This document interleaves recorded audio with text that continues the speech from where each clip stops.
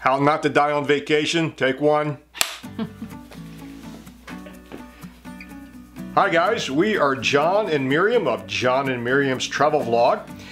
If you travel enough, you will experience illness or injury on your trip. It could be a minor inconvenience or it could be a showstopper. Today we're going to share some of the experiences we've had and how we overcome them, and they actually turn out to be some pretty colorful stories in the process. And at the end, I want to tell you how I was left for dead during a raging blizzard in the shadow of the infamous Donner Pass in the high Sierras, but with a broken back. But spoiler alert, I survived. Obviously.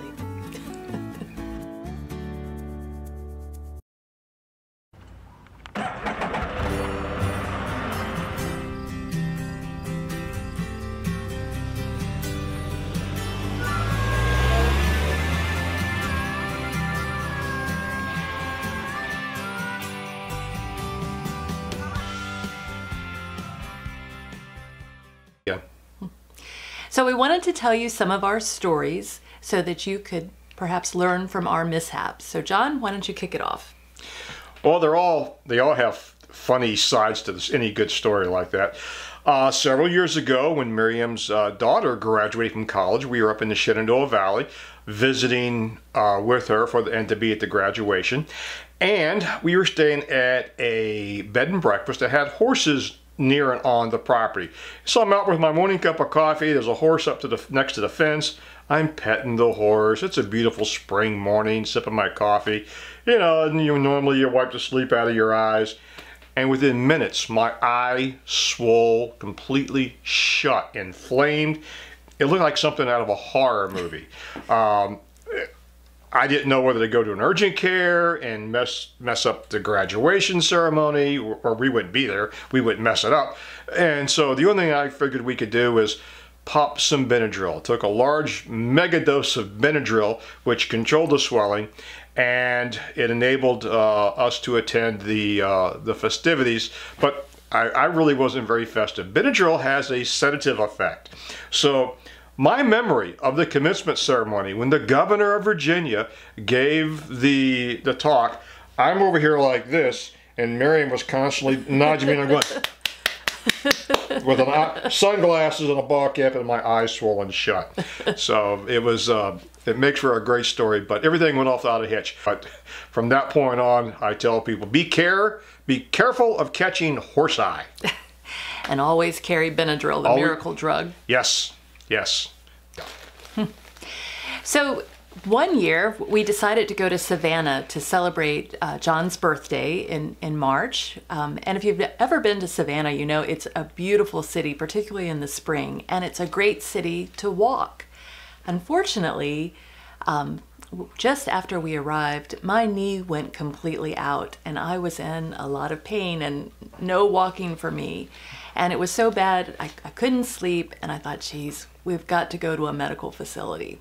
So our host, we were staying at an Airbnb, she recommended an urgent care center, so it was nearby. We got over there, and it was took us a little bit aback because when we were going through check-in, the individual told us that this was a pay a la carte situation, that they did not file health insurance of any kind.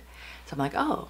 So it was just very different. I've never had that experience before, but every time they wanted to do a procedure or give me medication or inject prednisone or anything, they would tell me, well, you know, Mrs. Bryant, you're going to have to pay $50 for this. Do you want us to move forward? And I'm like, yes, enough already. I'm going to pay the bill. Just go ahead and take care of things. So that was just very different. And I was really grateful that I have a medical reimbursable account set up with my employer. So they issue a little credit card and it's preloaded with the money that I have that I plan to contribute for the full year. So it was really easy to use that card and pay I think it was like $650 by the time we were finished with x-rays and all of the different things. But just be prepared for unusual situations like that when you're out of town. And it made for a very interesting trip trying to get in and out of the Uber going to downtown and hobbling around Savannah on crutches and a knee brace. And a knee brace. Yeah. Kind we of did it. Put a kind of damper on it, but it gave us a reason to sit and drink more beer. That's true. Okay, our next story. I have a personal thing. When I travel, I try to use a checklist to make sure I don't forget anything important. Well, actually, just a few years ago, we were taking Amtrak up to Philadelphia to spend some time with Miriam's son, and we were staying at an Airbnb up there. And as soon as we arrived, Miriam realized she had left her entire toiletry kit at home. We had to make a trip to the CVS pharmacy. Miriam forgot her shaving kit, her toilet kit, and then I chastised her for not being properly prepared to pack for a trip. And then we get off the train, we get to our accommodations, and I realized I left mine on the train.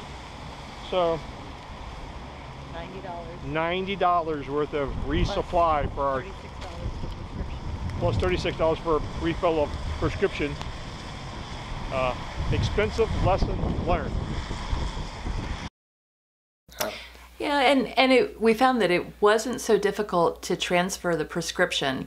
I have a medication I need to take every day, so it just took a couple of phone calls to the pharmacy that I use here at home so that they could transfer the prescription to Philly, and then when I got home I had to call again to get it transferred back. So it wasn't difficult.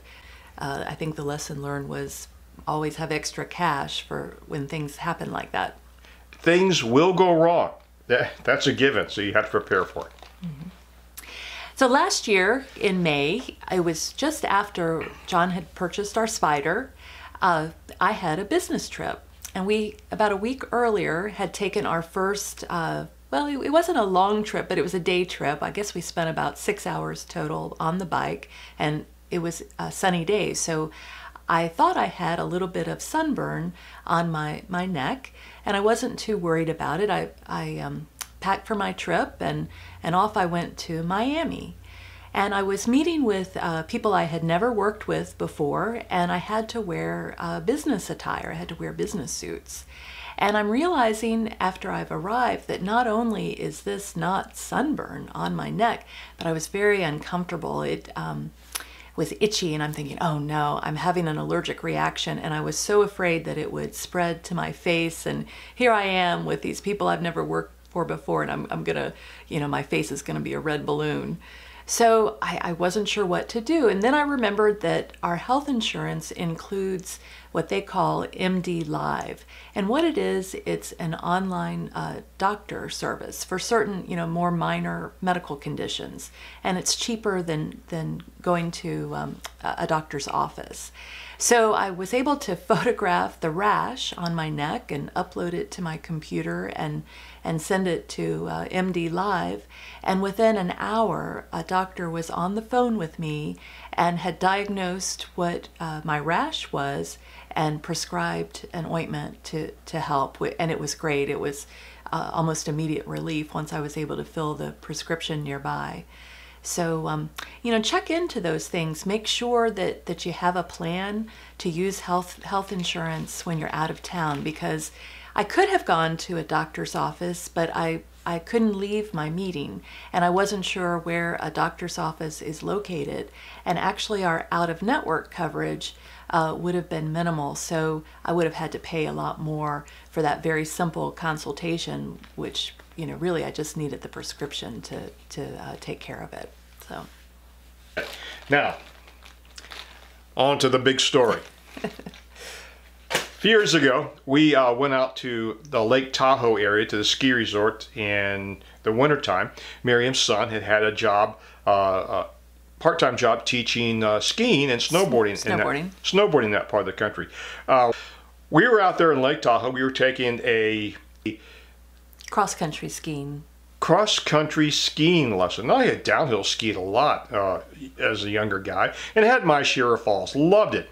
But on this particular day, Lake Tahoe is pretty high in altitude. It's about 6,000 feet. The air is kind of thin, kind of dry, kind of cold.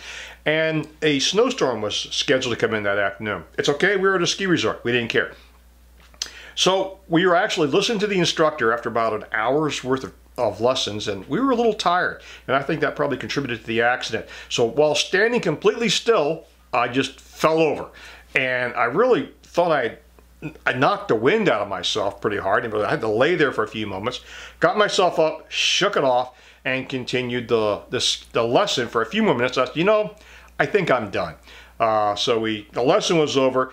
Mark and Miriam decided to ski on back. Well, we were just getting the hang of it, and it finally getting in the groove. So we wanted to enjoy ourselves a little bit. My back felt like it had a knot in its in the spinal cord, and I said, I'm exhausted. My back hurts. I'm done. I just took the skis off, threw them over my shoulder, and began the walk back. It was about a mile down the trail to the center, where the ski center. The instructor came back, offered me a granola bar, didn't offer to give me a ride, and said, well, you're not going to need your skis anymore. I'll have those. So I'm walking through the snow. It's already started to snow, real heavy, and my back was killing me. Being a humorous storyteller, I thought this is a great time to come up with a better line than I just fell over while I was skiing and hurt my back. And I realized that we were within a mile or two of the infamous Donner Pass, where a wagon train party had to winter over during an unexpected early winter and had to eat the dead to stay alive. This is going to be a great story. They left me for dead in the shadow of Donner Pass, and I had to push and hike my way out. Well, we did, and we ended up going down to the pub and having a nice meal and some cold beer. It was great. The next day, my back really tensed up, and it was absolute agony.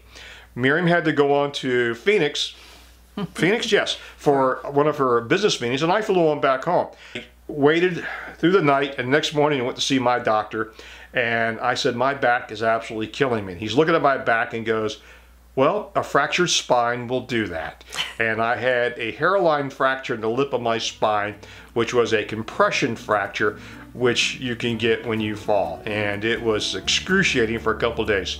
Healed up fine, makes for a great story. And we won't be skiing anytime soon. I think my skiing days are done.